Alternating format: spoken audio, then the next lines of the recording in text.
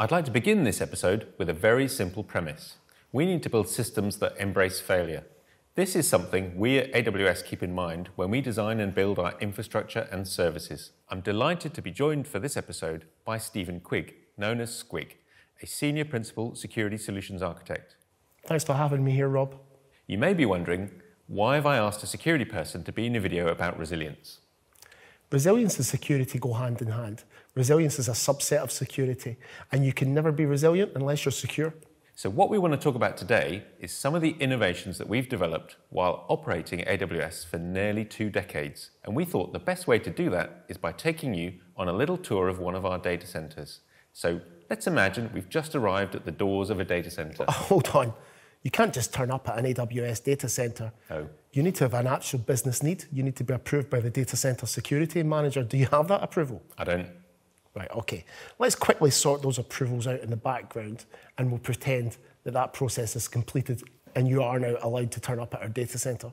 Okay, so let's imagine we've done that and we've turned up at the doors and we go in the doors. You've been in one of the data centers. What is it like? The first place we're going to go is the plant room, the power cooling equipment that maintains the power and the environment within our data center. And the first thing we see there is the power supply comes into the data center. Now, we've talked about our regions having multiple availability zones. Each availability zone in the region has its own power supply. So if there's a failure of power at a substation level, that power failure would never impact the other availability zones within the region. So the power comes in, and the first thing that happens is it goes to switchgear. The switchgear is the large equipment that can handle these very high voltages that come in to the data center. And from there, we go into our uninterruptible power supplies, or UPS systems.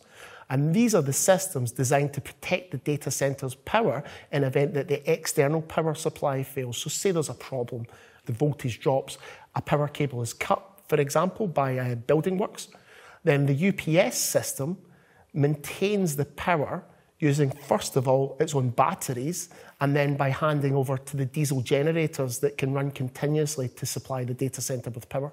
A story I really like is how we customize the software in the switchgear that performs that handover process. So the handover of power to the generator is controlled by the switchgear equipment. And the switchgear manufacturers design this to protect the generator, which is a large piece of equipment, upwards of $750,000. These are huge things, and there's typically more than 10 or 15 of these per data center that we have. The switchgear will decide when to turn the generator on, but in certain rare circumstances, it might decide that the electricity supply could damage the generator. We decided that we wanted to be in control of that process. So we contacted the switchgear manufacturer and found that they all work like that. So the only way for us to take control would be to put our own code into the switchgear to change the way that it worked, to protect the running customer workloads and keep your mission-critical services up and running. I think it's a really good innovation story. And you see that where we take control of the decisions that are made by equipment, and they run our own code so that that code we can update at a time that's right for us, that meets our needs, is something that permeates many things we do. So we've spoken about how power comes into the data center, but another critical part supporting your application is the network. Well, the network is the thing that allows our customers to connect to the cloud. It's also the thing that connects the cloud itself together. It's the connectivity between all those racks of equipment that we have. So first of all, we have the Amazon Backbone Network. This is a global private network that we operate with fiber optic cable carrying all of our data around the world. We've installed now more than 5 million kilometers of fiber optic cable. That's enough to the moon and back 6 times.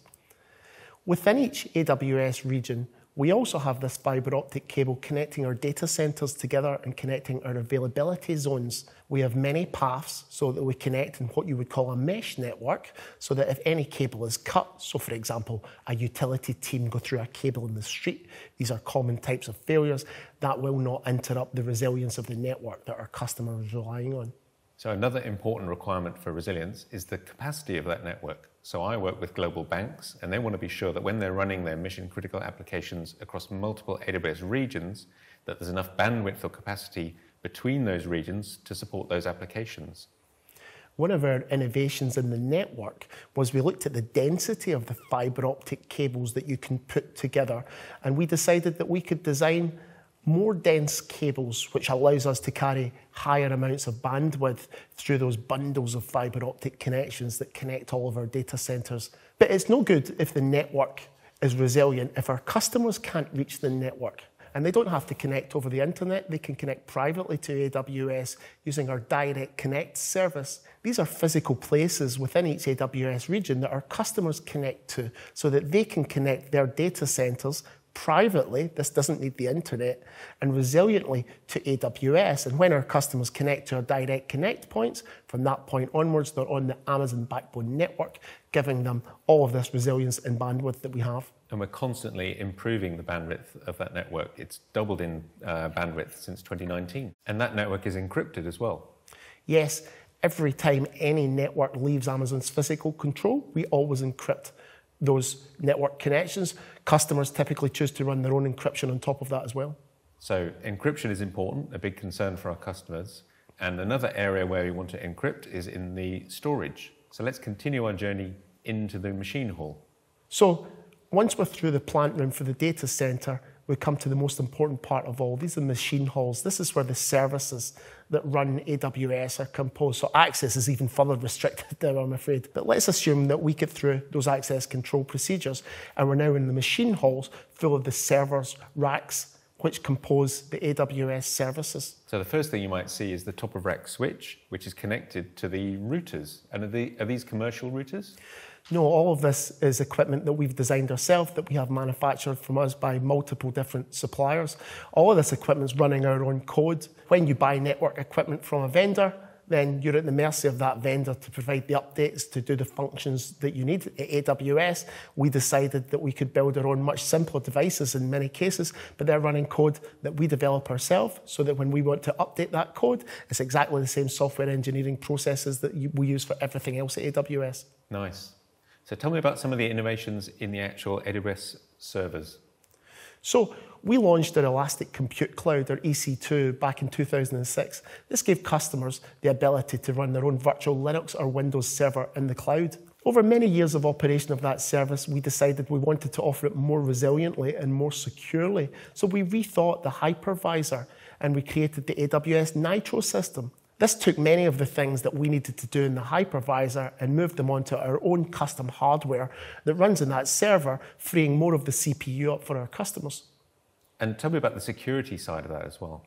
Well, the great thing about Nitro is that because it's our own hardware running our own code, the Nitro security chip can make sure that all of the code working on there is present and correct. It also allows us to encrypt all of our customers' traffic at a hardware level before the traffic and storage would ever leave that server.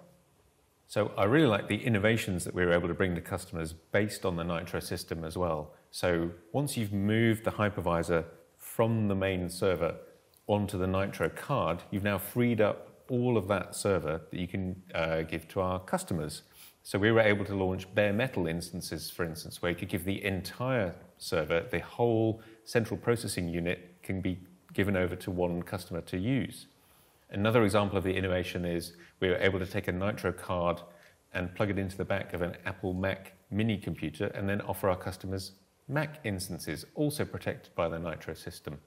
And on the security side, we're able to dynamically update the code that runs Nitro without interrupting the customer workload from running. We can do it at any time, which means we don't have to offer our customers maintenance windows.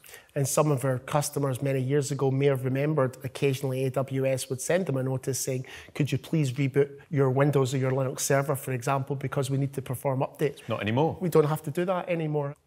So as you've hopefully just seen, by walking through the virtual data center, the scale of this research and innovation, which informs so much of the AWS cloud services and operations, goes beyond anything that most other organizations could do, and always keep security and resilience in mind. So the outcome of this innovation is that AWS is the most resilient cloud for your mission-critical applications. So thank you, Squig, for joining me for this episode. Thank you, Rob. In the next episode, we'll dive further into AWS global infrastructure. See you there.